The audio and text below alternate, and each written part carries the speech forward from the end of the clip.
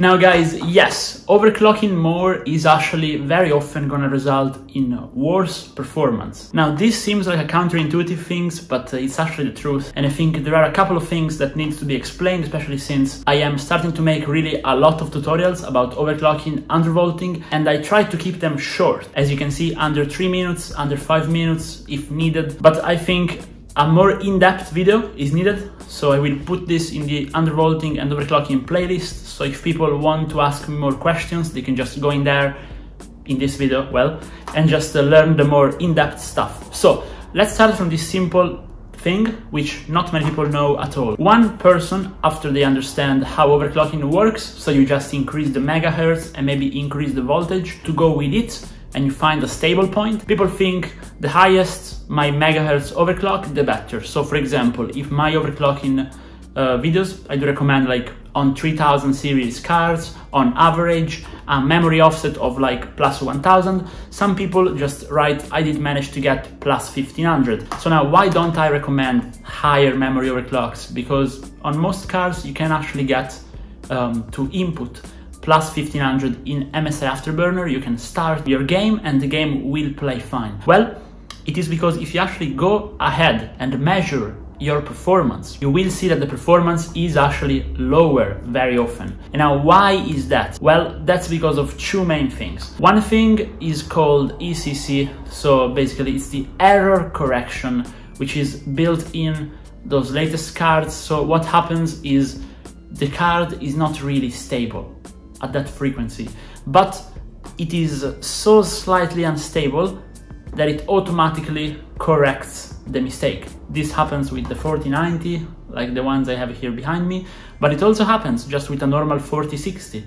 So you need to be aware of this. You always need, when overclocking, to double check your numbers with a benchmark and with a game. If possible, 2 or 3 different games or benchmarks that test different things.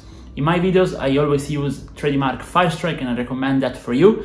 And I also recommend you just pick one game that you play and just test in there, you know? Now, this is just the most simple, the most evident reason of this behavior, but there are actually more. So remember, clocks are always tied to voltages. So what happens is, to get a higher clock, you will need to get a higher voltage. Just in a very simple way, if you go in Afterburner again and just unlock the slider of the voltage, you will get the maximum percentage of voltage, not an actual increase, but you will get effectively more voltage on your card, okay? Especially if you have an older card. This will make you reach the power limit and temperature limits, which are inbuilt at a BIOS level inside your card quicker. So what happens is you get a higher clock, the clock runs, the clock is stable, so we are not encountering the previous issue. However, the clock is not sustained, and the card, maybe with the higher voltage, is actually running slower than at stock. So you effectively downclocked your card and overvolted it at the same time. This is why it's so important to actually dial in the settings properly, and this is why for modern cards with the boosting behavior, with how they work, I always and only recommend you undervolt them unless you have them under liquid cooling, pretty much. Because that way you can just make sure that your voltage point is just flat, stable all the time, and it's what I do in my tutorials. It's also why I focus so much on repasting and repadding your card with new thermal paste, new thermal pads. And again, if you are seeing this video because you're looking for more performance on your GPU, please go watch my repaste and repad video. I think it's crucial for you guys. And if you are thinking of doing stuff to your CPU as well, you should try to increase the cooling in some way. Could be a better cooler, could be a better paste. I do have reviews of cooler, reviews of paste on the channel. Could be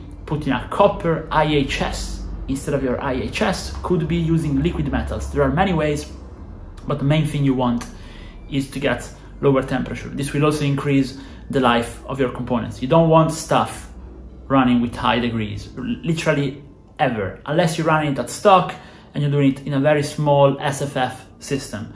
You absolutely wanna pay attention to those things. So those were just a few simple things, and what you can take from this is basically focus on cooling and triple check that your numbers are working, because just because they are working doesn't mean they are benefiting you and your performance. So be sure to double check that, and if this video was helpful, please drop a like and a sub, And again, I surely have a tutorial for your CPU and for your GPU on the channel, and we do budget builds which we undervolt and overclock all the time on the channel, so you might want to drop a sub to stick around to see that. Okay, thank you guys, and see you in the next one. Bye.